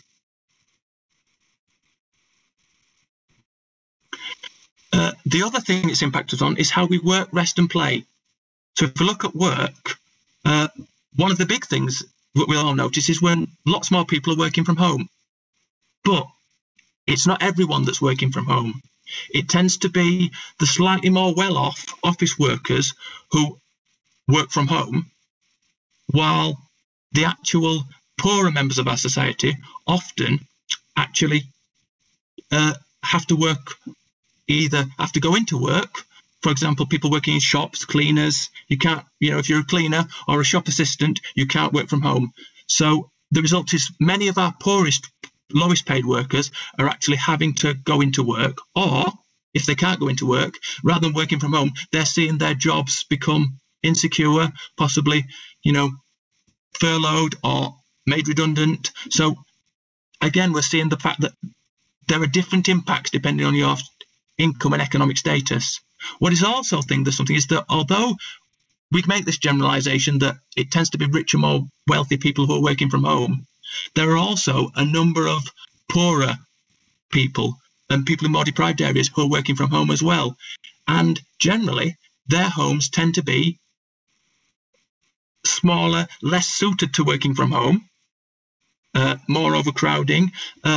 They often can't afford the electricity and heating bills that working from home adds to their costs. So there are impacts of that as well. There's also the fact that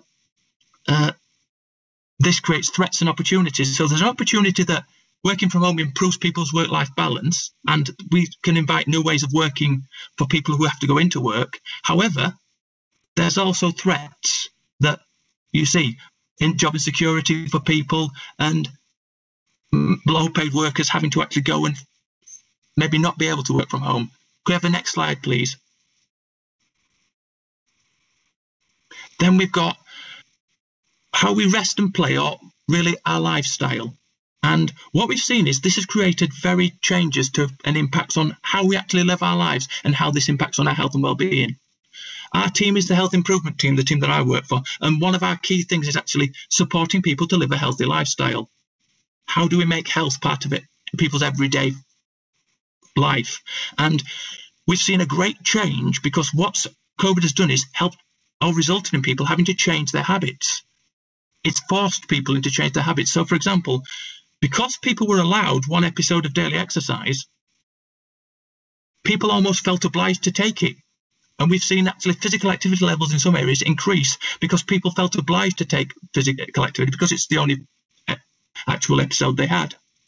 We also have seen opportunities to increase and prioritise health because of the Prime Minister saying that obesity had an impact on his experience of COVID-19, and as a result there was the launch of the Better Health campaign, which has given lots of new resources for promoting a healthy lifestyle. However, there's also been threats to lifestyle. For example, gyms, swimming pools have been closed during lockdown, and they're still not open and running at full capacity. People are still slightly dubious about, as it were, going to gyms and going to swim and doing the types of activity and leisure activities such as theatres and pubs and all the things they used to do before in restaurants. You know, there's still, I think, people feel slightly uneasy about using them and threatened. So there's opportunities and threats again in how we work, rest and play. Could we have the next slide, please? The other thing, this thing is the services we access. For example, we've got threats because lots of services are just not or were not as accessible. There's barriers to actually people going in and having face-to-face contact. Also, some services have then worked in a different way and become remote, but still we have barriers, is that many of our poorest members of society maybe don't have the internet data access and equipment to actually access remote services. And even when services run face-to-face, maybe they run limited hours or from a different location, meaning that our poorest members often suffer public transport issues or the fact that they have to go into work and can't work from home or can't work flexibly. So we're actually stuck with the fact that they can still not access services as well. Can I have the next slide, please? And finally, on the impacts, we have legislation. And what we've seen is the government actually, as a result of COVID, using COVID-19 as a catalyst for lots of new legislation, examples of which are the key one, Planning for the Future, which is a complete revision of the planning system that in the white paper guidance uses COVID-19 as an actual catalyst for that, saying that it's one of the drivers of needing to reinvigorate the system to actually try and reinvigorate the economy. And this creates, there are quite a few new bills. There are temporary bills such as the Emergency Active Travel Bill, which is trying to get people using active travel more to reduce, to try and keep the active travel benefits of traffic reduced on the roads. And then there are permanent bills such as the Environment Bill and the Planning Bill I mentioned before. These bills, I think, offer threats and opportunities. There's an opportunity for reform and to do things better, but there's also a fact that COVID may result in these bills being rushed through and not be properly scrutinised. So there's a threat there as well. Can I have the next slide, please? So quickly, what are we doing as a council and wider services to actually look at these impacts? And I've talked about some of the impacts, but obviously not talked about all of them. So we've got one, promoting active travel.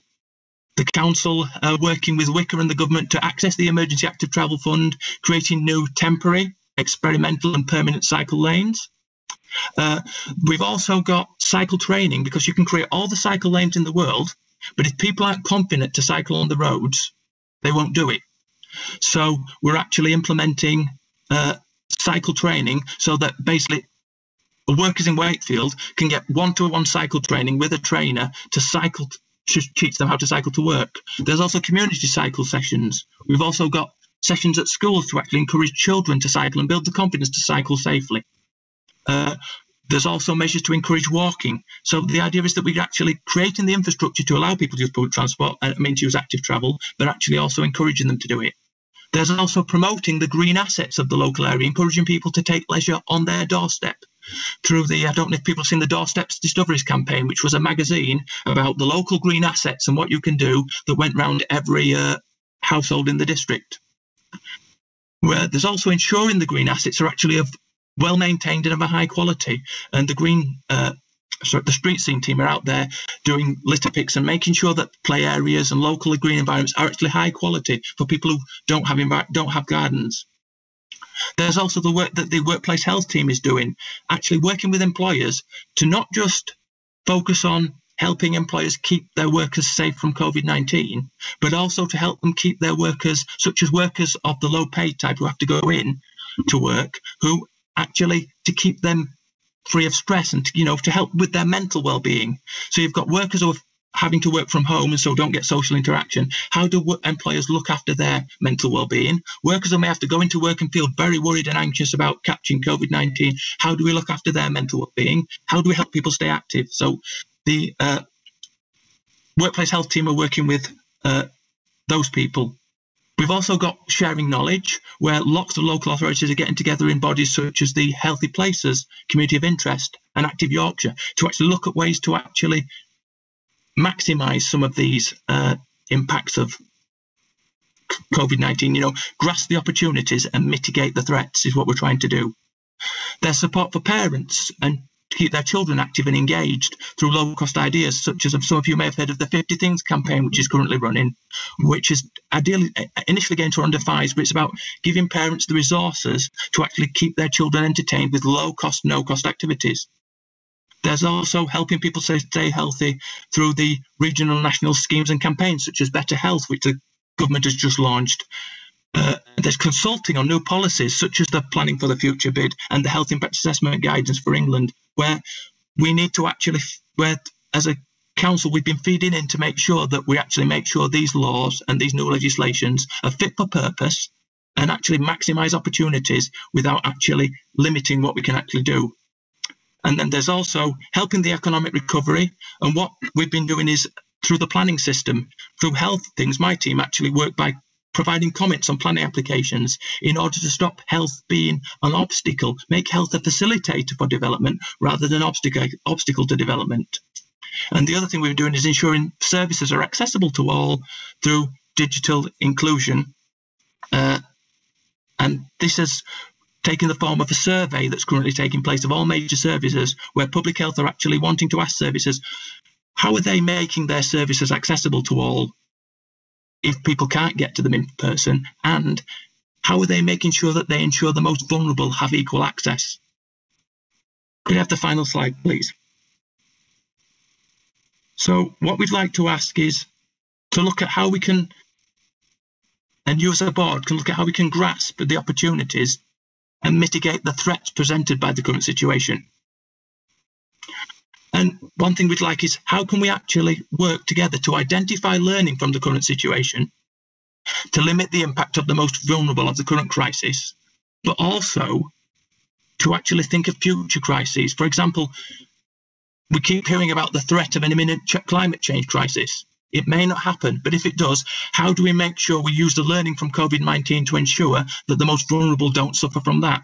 There may be other diseases. There may be a financial crisis as a result of Brexit or COVID-19. How do we actually ensure that these possible future crises actually don't have a massive impact on our poorest people?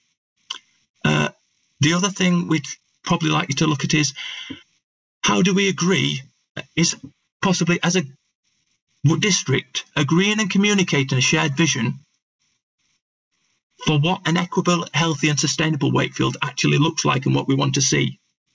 Now, we have the Healthy Wakefield Charter, which was created a few years ago, which sets out from a health improvement point of view, a view for the district. But what we tend to find is when you're working with partners about creating a sustainable community and a healthy, sustainable community, one of the things they say is, well, what do you want to create? What do you want us to do?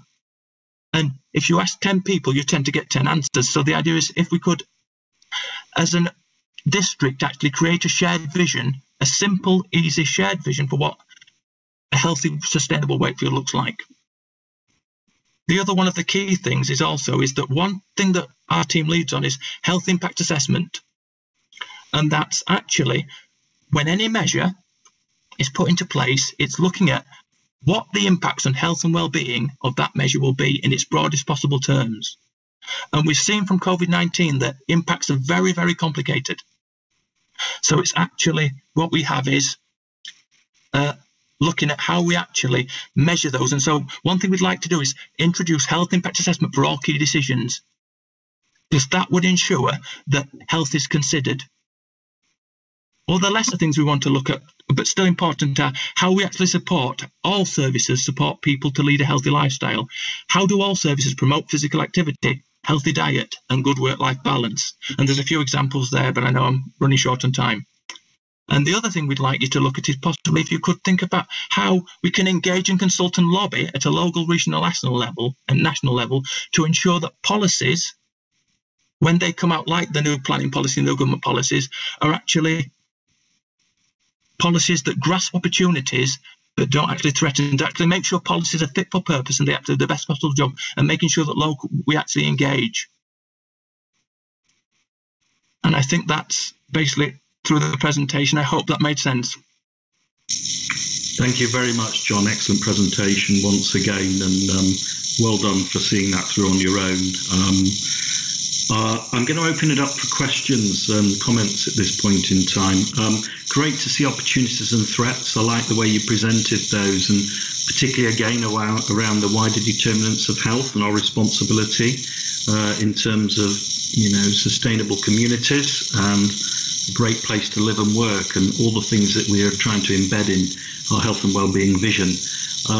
Any comments or questions for John, or indeed I believe Gerard is on the list of participants. It may be that he can join and comment as well. Gemma, you've got your hand up. Apologies, Chair. Okay, thank you. Any other comments or questions? I think everybody... Beate. Thank you. Really, really good presentation. Thank you. I found that really insightful and just bringing together some of the learning. I'm really interested in what you've said about health impact assessment. So that bit about how do we make the impact on health central in the decisions we make about areas that might not immediately seem connected. So I think that's a really good one to think about, but maybe just making sure that doesn't just become a bureaucratic exercise, so it feels like a burden. It's how do we make that something that's live in the discussion, but very much support that. Thank you. Thank you, Beate. And I think throughout all the presentations to me today, it is about well-being and wider determinants of health. And our remit, not just to look at, health in the truest and the sort of context of perhaps I do as a doctor, but, there are so many other things that we need to be conscious of and how we build that. And it's a very complex picture. But John, I think you've presented that very well and lots of food for thought. And we hope to hear you again in terms of, this subject. So thank you very much. Thank you. Okay, so we'll move on now to our final agenda item on this section. That's 8D, giving every child the best start in life, and the impact of COVID on education and mental health support on return to school. So this area and priority is being led by the Children and Young People's Partnership on behalf of the board. And Beate is the link between the two boards. And I may ask Beate to comment before we introduce our presenter. This has been a really challenging time for our young people, disruption from school and education, really important. It's caused lots of anxieties, and our vulnerable young adults and children have been affected the worst. I think today's presentation will highlight the impact of COVID on education, what we're doing to support those young people. So just before I introduce Andy Lancashire, who I believe is going to present this item, I'm going to ask Beata if you'd like to see anything first. Thank you, Adam. I think obviously this has been absolutely central and to everything we've been doing. The impact of children not being in school has been really significant, and I'm sure people will be looking at that in the presentation. But like the other presentations, I think it has absolutely created some opportunity this time in the way people have responded to challenges, both in terms of partnership working and the way people have worked together. I think what we will start to see with schools returning now for all children, and of course our most vulnerable children have been in school throughout, but I think we will start to learn a lot more around particularly what the impact on emotional well-being has been as children become more visible again in schools. So it's really I'm really pleased that both Andy and Sean are here to present on this. The emotional well-being is one of the key priorities and the key work strands for the Children and Young People's Partnership. So I think the presentation will reflect that too. Thank you very much, Beate. So over to you, Andy, supported by Sean as well. Or Andy, I'll let you introduce yourself. Thanks, Adam. Thanks, Beate. Yes, my name's Andy Lancashire. I'm the Service Director for Education and Inclusion. And obviously, I'll let Sean introduce himself. I don't know whether you want to introduce yourself now, Sean, or when it comes to your little bit. I'll do it when I follow on for you, Andy. Thanks. Okay, thanks, Sean. Okay, so as has been laid out, the impact of COVID on settings and schools, obviously since late March, has been a significant challenge, I think, to us all. As Beate said, schools never actually closed; they've remained open for designated year groups and our vulnerable young people throughout. And I think it's worth stating that all of our schools remained open during that period. We didn't have any schools that were closed, other than when they formed sort of small bubbles at the initial start of the crisis. But by the end of that first aspect of the COVID lockdown, leading up to the summer holiday, all of our schools were open. We had in excess of 11,000 young people out of a cohort of 53,000 back in school, which I'm reliably informed by the DFE was above the national averages, and significantly in terms of our regional colleagues was above that as well. So we felt, I think that in terms of the collective, the way that we worked together, that had been relatively successful.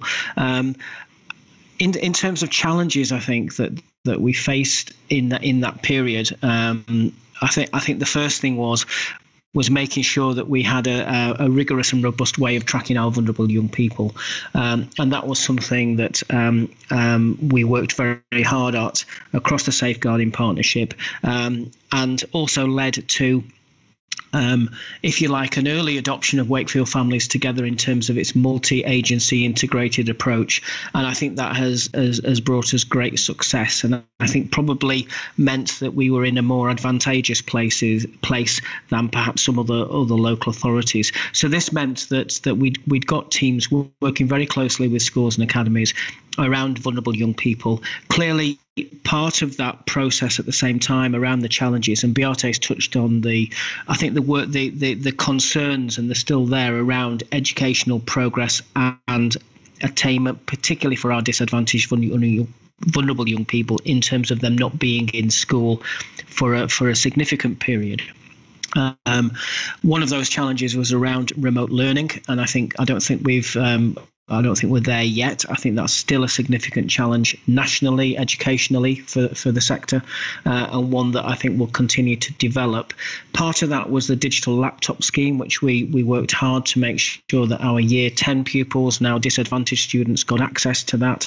But it's still a continuing, I think the sort of digital poverty is still a continuing aspect of the work that we've got. The other piece of work that was very joined up across the district was around free school meals. and ensuring that again our vulnerable young people had access to decent food, and again there was a lot of joint working around that with our community hubs, with other colleagues in the voluntary sector as well, and we were interestingly, within the first few weeks of that crisis, we'd got something like high 90% take up of free school meals of children that weren't in school at the time. So again, that system worked really, really well. And moved us forward. So I think that they've been significant successes in what was clearly a very challenging time.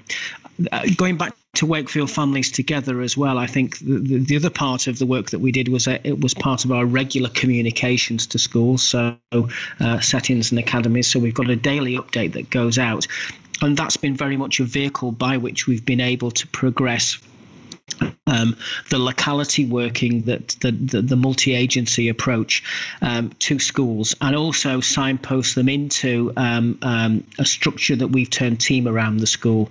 And this again is in its early phases after a very successful pilot in the summer term. Again, this is paying dividends now, in which vulnerable young people are being supported holistically in regular meetings that are multi-agency, and we think that's going to bring us significant success across the piece.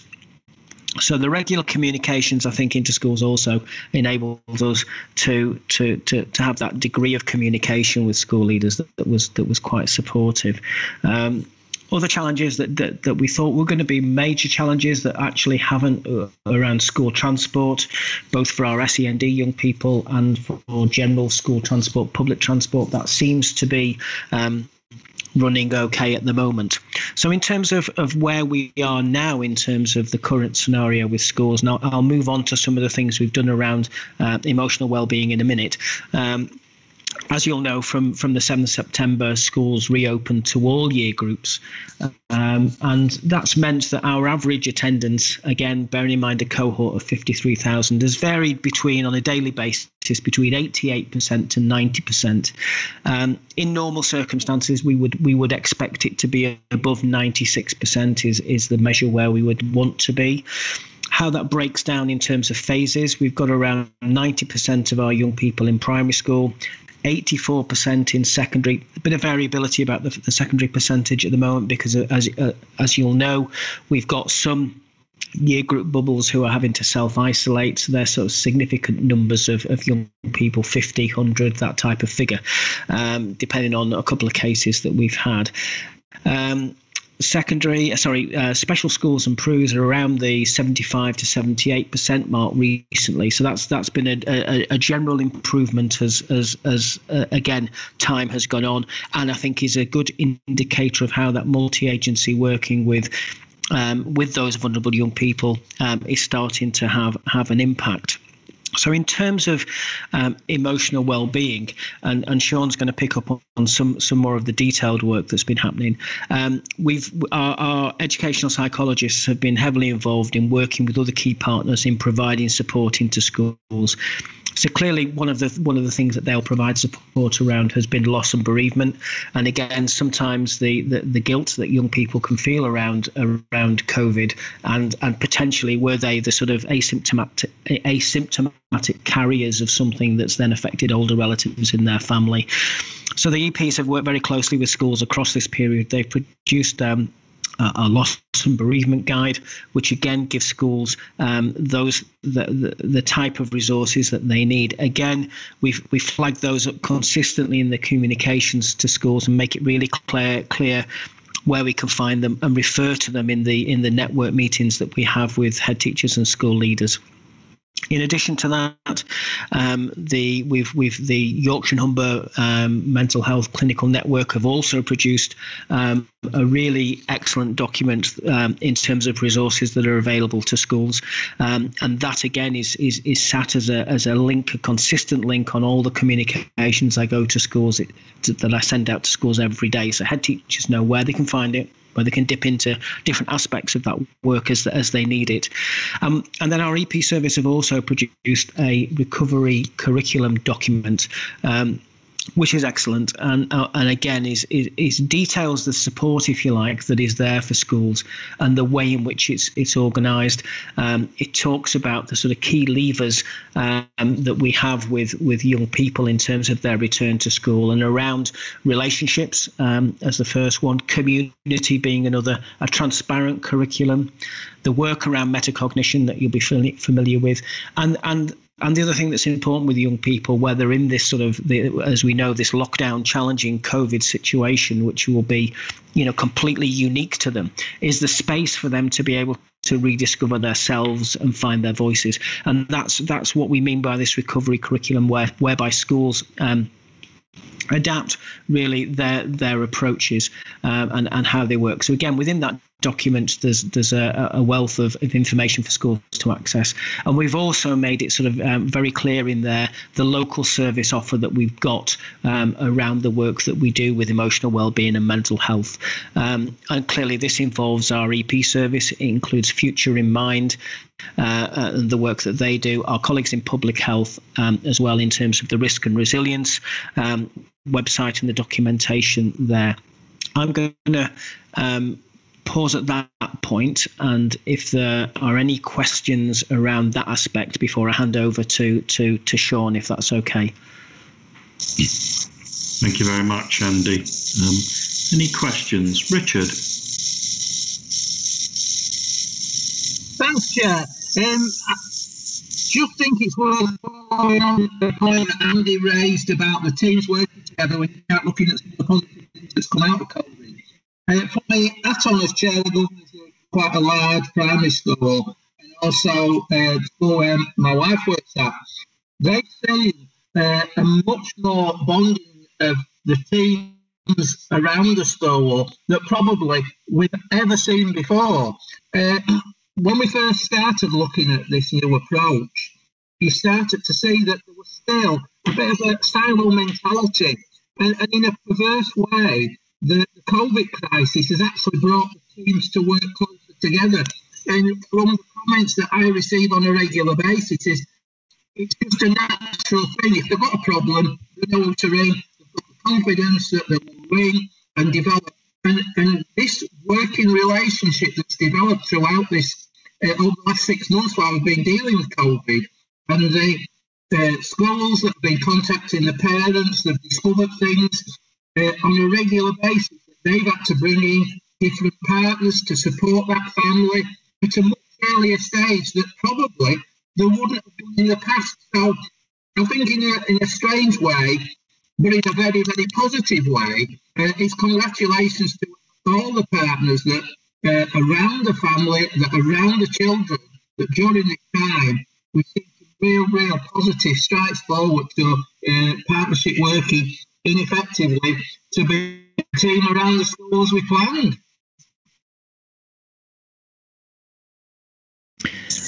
Andy, do you want to come back on that? Just, I would agree, Richard. I think it's been, I think the challenge of the situation has enabled us to provide solutions, hasn't it? And I think that's given a real kickstart to that multi-agency integrated approach. And I think what's absolutely fantastic now is you can go into a room of people across various services, and they know each other, and they have that relationship, which I think enables them people across our key partners, across the CCG, NHS, Early Help, Children's Social Care, the teams in education inclusion, and the police, and so on and so forth. People know each other at a local level, and the schools know who they are as well. And I think that will continue to that will only get better, I think, and because of the structures that we've got. And I think that will start to make a significant incremental difference, I think, over a period of time, notwithstanding, as we've said, the real sort of educational challenges that we've got in the fact that we've had, numbers of young people not in day-to-day learning, and the impact that that's had on them. But I think we're in a strong place in a challenging situation, if that makes sense. I totally agree with you, Andy. I mean, Chair, if I just comment as well, I think the work that the schools have done and the teachers and the teaching assistant actually keeping that regular weekly and in some cases day-to-day contacts, and in some cases going out and visiting our homes and linking in with Early Help has totally been underestimated. But I echo what Andy's just said about when you go into a meeting, there's almost everybody knows one another, which in a way that is fantastic, which you'd never have imagined 6 months ago we'd be in this position. So yeah, well done. Yeah, I think, Richard, that just echoes what we're seeing throughout COVID, partnership work in organisations working together, some networking there, and, you know, for the better and good. So, you know, I absolutely echo that. Thank you. Thank you. Okay, I shall hand over to Sean then, I think, for his slide, if that's okay. Yeah, could you just hold the slide on the previous one before we come on to this? That's all right, thank you. Yeah, thanks very much. I'll just let you know when to come on to that. So I introduced myself at the start of the meeting, and I'm strand lead for the emotional health and mental wellbeing strand, accountable to the Children and Young People's Partnership Board. And I feel very fortunate to be in my job fundamentally, but I would genuinely say one of the most energising aspects of it is the strand lead role. And to illustrate that, I think, I can't remember which board it was, June or July, we had a young person who gave his experience of accessing child and adolescent mental health services, what could be improved. And he'd also undertaken a survey amongst his peers about their experiences during lockdown and how they felt.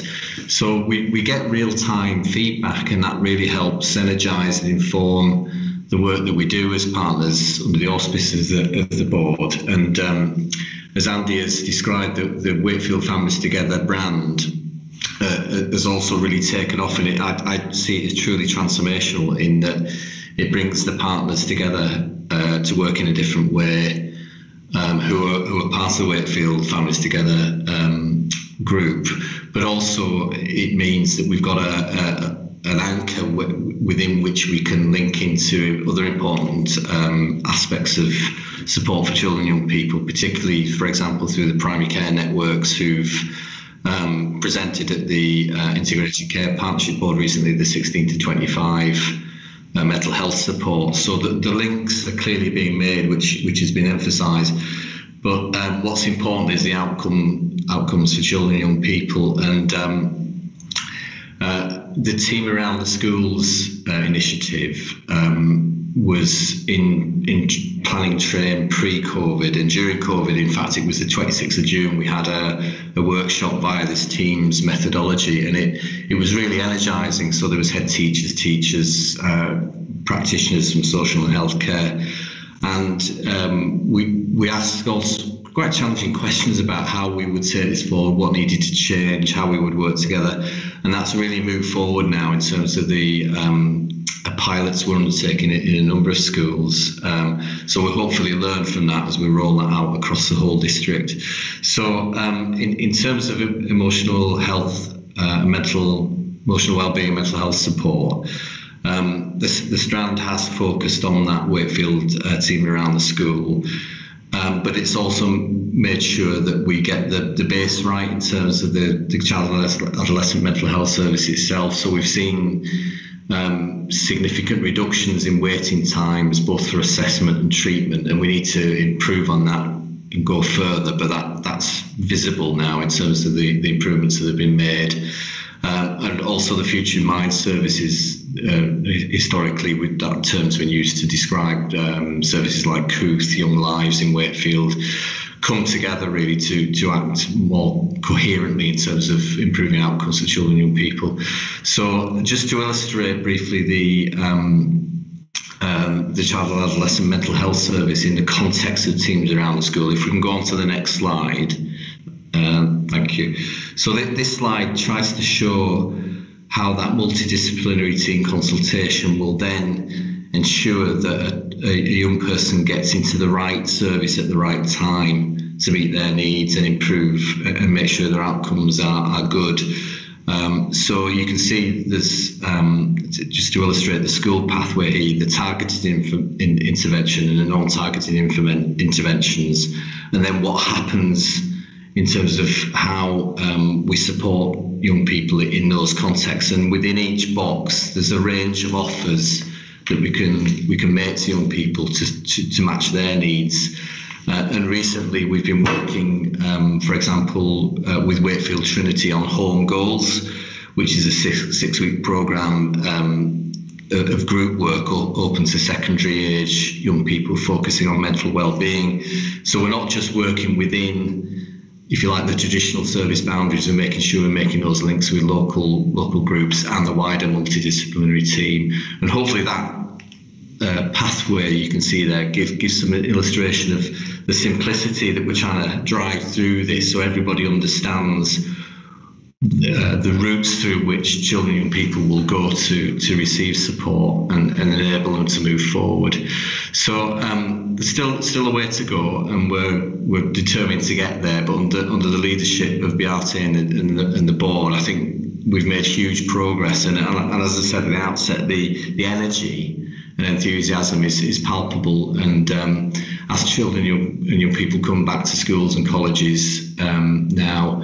And as Beate said at the outset, the visible manifestation of their emotional well-being will get, I'm sure we'll see increases in referrals to our services, but we need to make sure we're geared up for that. And I think through Wakefield Families Together, that creates a great opportunity to make sure we can handle that demand appropriately. So I'll stop there, Chair, and happy to take any questions. Thank you very much, Sean. Brilliant piece of work, and something that's really close to my heart again when I sit in my general practice and I see young people with more anxiety, more fears for the future, social isolation, again, missing their friends. And, you know, certainly things like Couth.com, which I signpost to, has been really invaluable. And it's great to see this sort of cross-system working and partnership working. In fact, that's what we're asked to discuss, how partners can support the work going forward, and obviously note the presentation. So can I open it up, please, to participants to comment and perhaps ask some questions? Beate, at this point, do you want to come back in again? I think. Just say thank you to Andy and Sean, and I think it's just a testament to the way this is progressing. We're talking from different organisations' perspective, but actually we're absolutely all signed up to really working together. I think what Sean was saying about managing the demand. So what Wakefield Families Together is trying to do, making sure that we really, really bottom out who's the best person to respond, so that we stop that historic issue we had when we were, I suppose, sort of 2 years ago, when our inspection reflected the fact that wasn't system. The only thing they could do was refer to social care or refer to CAMS Direct, rather than using all these different opportunities. And I think that's really what we're trying to do now. That's not to say that children and young people haven't been very significantly impacted, and I think everybody's is reflecting that, and we don't really yet know what lasting impact might be on the most vulnerable children of missing very, very significant parts of their education. So it's one that I think we're in a good place to respond to as well as we possibly can. But the fact is that that it is going to be probably a lasting part of those young people's lives. Thank you, Beate. And again, this priority is being led by the Children and Young People's Partnership Board, and we really welcome the report here. It's great to hear what's happening in education, particularly with our young people and children. So thank you very much. Are there any other questions or comments? Okay, well, we're just asked to note the report, and I'm sure we welcome you back hearing how things progress in this field of work. And again, thank you very much, Andy and Sean, for that presentation.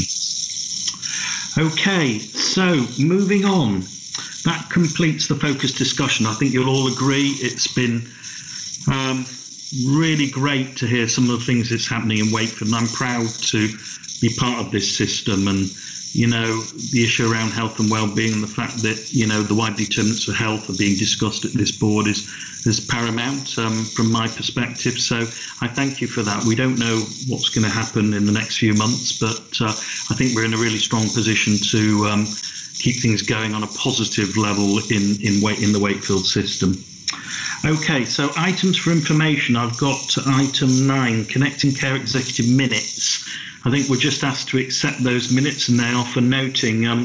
Mel isn't here. Andrew, I don't know if you want to comment on these minutes at all, if there's anything that we need to draw attention to board members. If not, we will just accept them.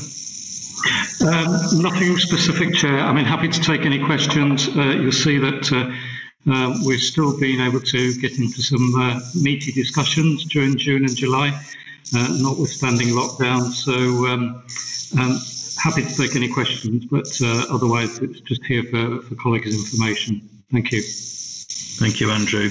Any questions for Andrew? Comments? Okay, if not, we'll accept those minutes. Thank you very much. Any other business at this point? No, I'll take silence as that we can move forward. So just really want to thank everybody for what has been an excellent meeting. I've certainly enjoyed chairing this, and I welcome hearing updates from all the people that have given the presentations and led to some very insightful discussions at board level. Also like to thank the public for listening, and I hope the technology has worked well. It certainly appears to have served us well from this side, and I hope we will be using this platform again as we move forward into the November meeting. So it just remains for me to wish everybody well, keep safe, and look forward to seeing you again in November. Thank you very much. Thank you. Bye, everybody. Bye.